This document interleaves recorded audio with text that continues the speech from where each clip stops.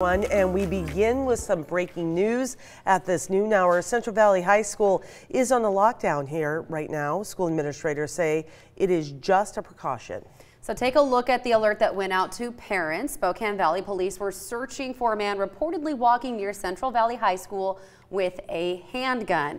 They say a caller reported the man was open carrying a handgun. You can see it's actually blocked by part of that look that we're seeing on Amanda Rowley's Twitter page right now. Well, police say there is no information the male was on the school property or had any intention to harm anyone. Again, there is no word yet if that man has been found, but again, school leaders stress the school is in lockdown as a precaution.